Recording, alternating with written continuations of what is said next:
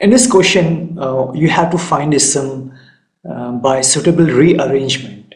And what does that mean? What do you mean by suitable rearrangement? By suitable rearrangement, we mean that we have to use the properties of whole numbers, that is associative property or commutative property or distributive property of whole number.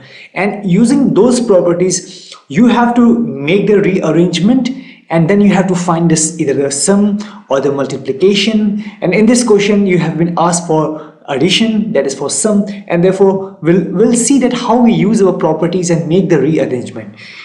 The basic point of doing the rearrangement is just to simplify our expression and to find the answer. Of course, you can go for, you can first add 837, then 208, and then 363, right? Like you can do like this. It's 837, and then you can do 208 and then 363, the very normal way of doing the addition, and then you can get the answer. But then what's the point of understanding, studying or learning the properties of whole numbers? Of course, they provide us an easy way to solve our problem, okay, and our arithmetic operation gets easier. And let's see how. So whenever you are asked this question, such questions where you have to make some rearrangements and then you have to find the solution of either multiplication or addition, then just keep one thing in your mind.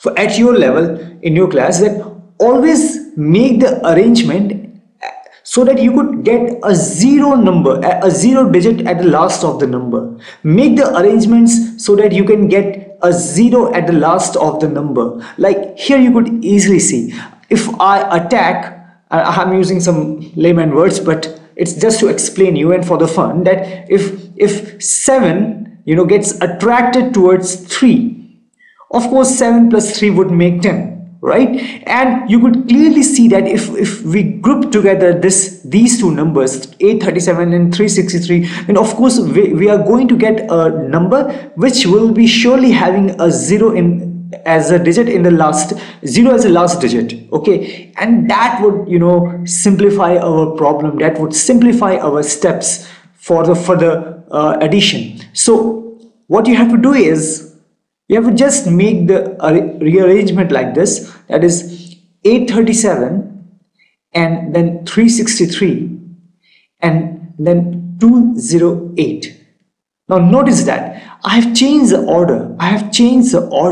And what property you have used here? Of course, you have used here commutative property of whole numbers. And if you remember that we had discussed there that the commutative property of whole numbers means that if A plus B, then it would be equal to B plus A, and that is a commutative property, right? And therefore we have just changed the order and we have used the commutative property. Now you have to do is just group them together, this 837 and 363, right? Now which property is this one? This is the associative property of whole numbers. And you remember what was the associative property? It was like if A plus B and plus C, then it would be equal to A plus B plus C. Right, these just like here we group together A and B, but in this one we group together B and C. So similarly here we have grouped together 837 and 363. So this is the associative property of the whole number. And now if you would add it, what number you would get? Of course you are going to get 837 plus 363 would be 837, then 840, then 900, and this would be 1200. The sum of these two numbers would be 1200 and then plus 208. Now you could see that, hey, you got a zero digit, and I mean you manipulated that, okay, I can get a zero digit at the last if I add these two numbers, and somewhere what you got is 1200, which is now much more easier to add in 208 in comparison to adding these three numbers, right? You could see that clearly by some rearrangements and by some groupings, you got a simplified number. And then now if you would add this, then you would get, this is 1200 plus 208, it would be 14008. Now you see that how easily we got this number. And similarly we'll go here for this one. The second question says that it's 1962 and it's added by 453, and then it's added by 1538, and then by 647. Now similarly apply same trick or same method here. Now you could see that if I add 2 and 8, then 8 plus 2 is 10.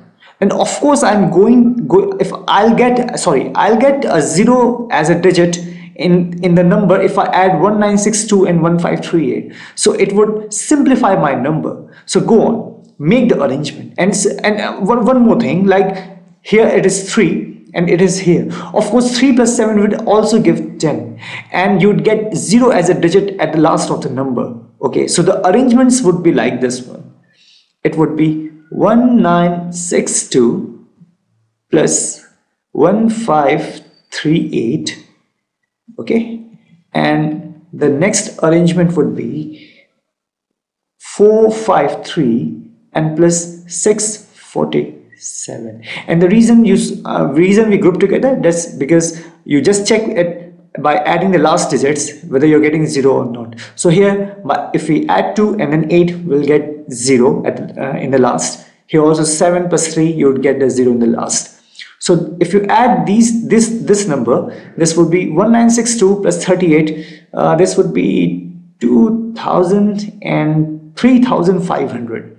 This number would be 3500, and you can check it by doing this, like 1962 and 1538, and if you add it, you would get 10, 1 carry, 6 7 10, 1 carry, 9 plus 10 5, and 1 carry, and this would be 3500. That is what we got here.